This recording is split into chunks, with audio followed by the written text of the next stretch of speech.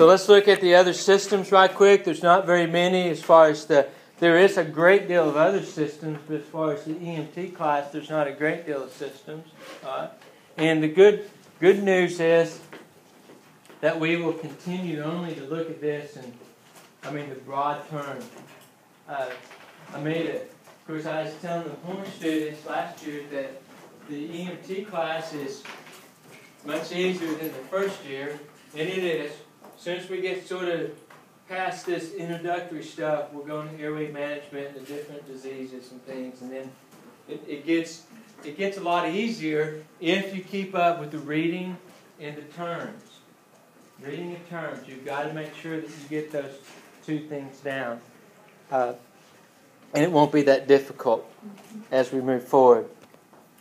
All right, so we've talked a lot already about fluid balance. Intercellular, 60%, 70% water, depends on what book you read, okay? Intracellular, so the fluid inside the blood, essentially, and the other fluids inside the cell, 70%, or vascular. Inside the cell, 70%. Intravascular fluid is 5%, and then interstitial, the fluid between the cells, is 25%. So the body constantly tries to maintain this fluid balance by shifting fluid around, holding on to urine, letting urine go. So the kidneys is the primary responsibility for that as far as creating a nice fluid balance. Fortunately for me and you, we don't really get into the renal system that much. We get into some renal trauma and different things like that, but not really in the fluid system. The whole EMT portion is airway, breathing, circulation, bandage and splint, treat the wound, protect for shock.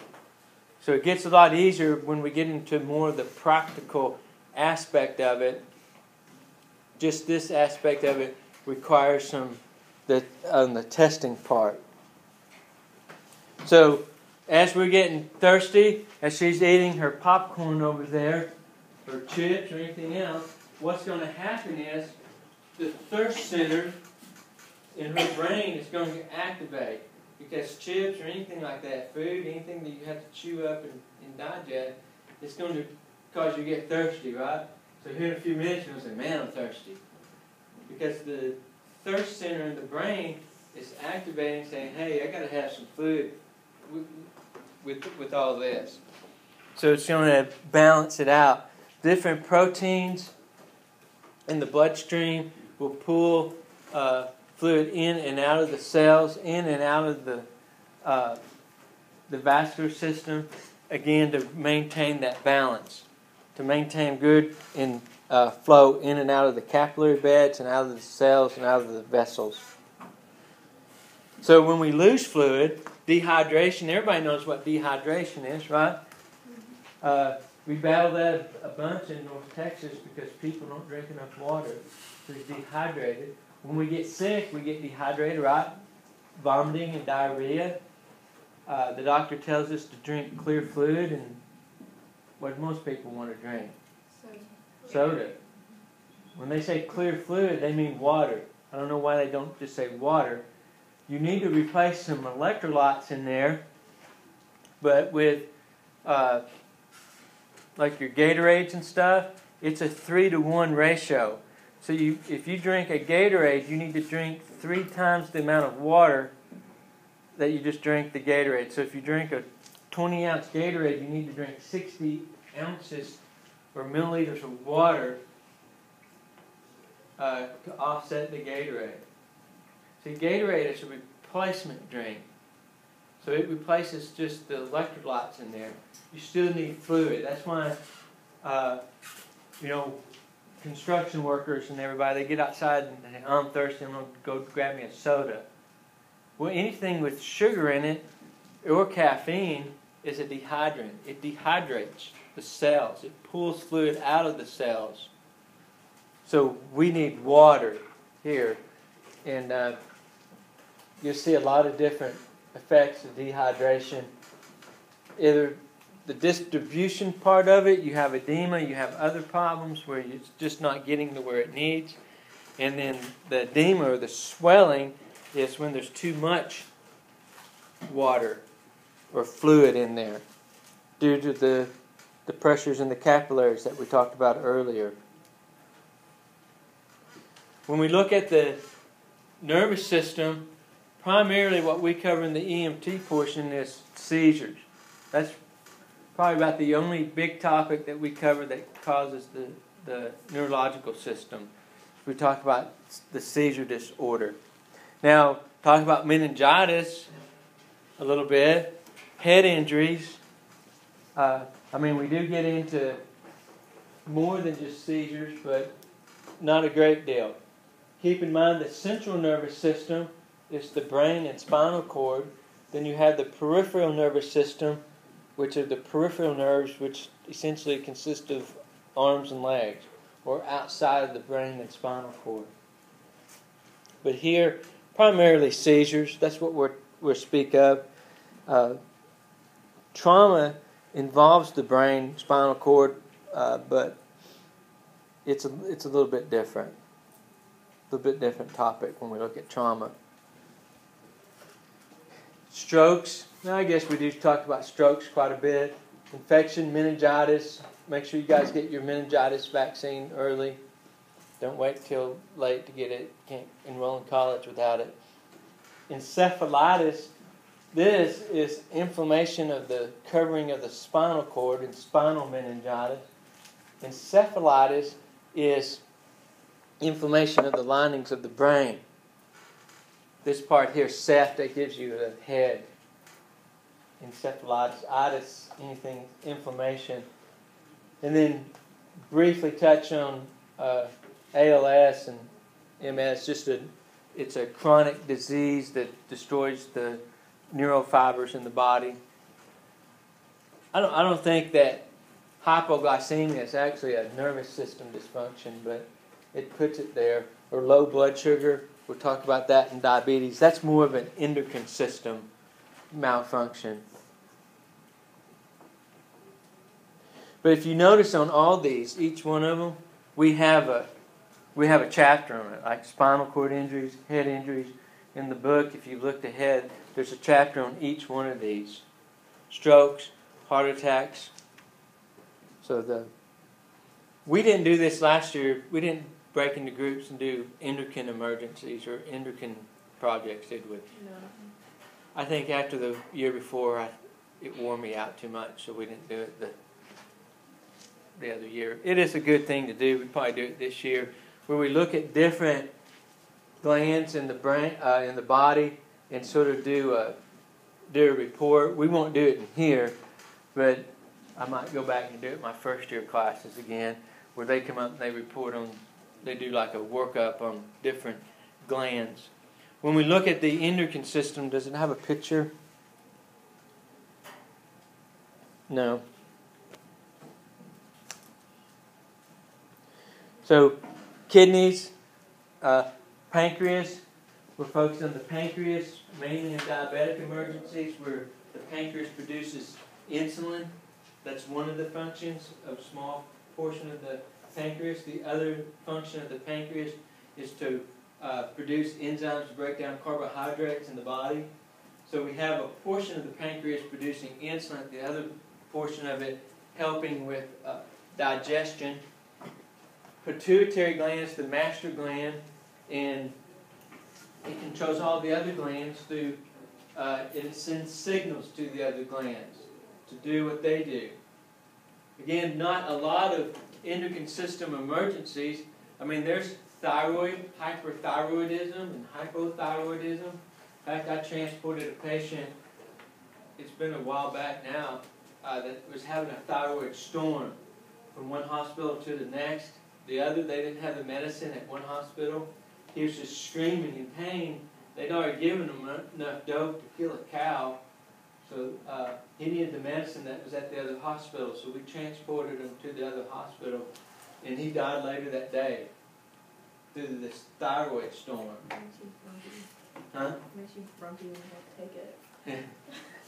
Yeah, so I mean, there's quite a bit of thyroid, adrenal glands dump out epinephrine into the fight or flight when you get a sympathetic response. Dump out epinephrine, allow us to increase in heart rate. So those are some of the smaller things that we'll talk about. But in the EMT, it's primarily diabetes as far as we talk about the endocrine system.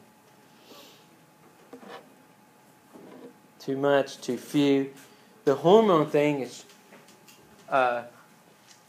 you don't have a thyroid. You don't have a thyroid? Yeah. When you start dealing with hormonal, I mean, I'm not talking hormonal issues like with old people and hormones, but the hormonal like thyroid and parathyroid and pituitary things and all that, it gets quite complicated. I talked to a guy this weekend he's got this special medication that he's having to go to a special pharmacy for them to make. They have to mix it together. They actually have to make the drug there because his hormonal system's all messed up. It's making him gain like a ton of weight. He doesn't have any control over it. That's what mine does when it's off. Like if it's too low, I'll start gaining a lot of weight. And if it's too high, I'll start losing too much. Yeah, so you got to keep that balance. My wife has thyroid issues, and you can tell when she's off on her thyroid medicine because she can't hold a thought. She can't just hold a thought very long. I mean, she's like a blonde. Thanks. Then you get other digestive problems, dysfunctions, rectal bleeding, GI bleeds, gastrointestinal bleeds, depending on where it's coming from. That happens to be one of the top 5 smells and the worst smells in the world. This is the lower GI bleed. Poo and blood do not mix very well. Poo and digested blood do not mix very well. It's a horrible smell. In fact, you can smell it.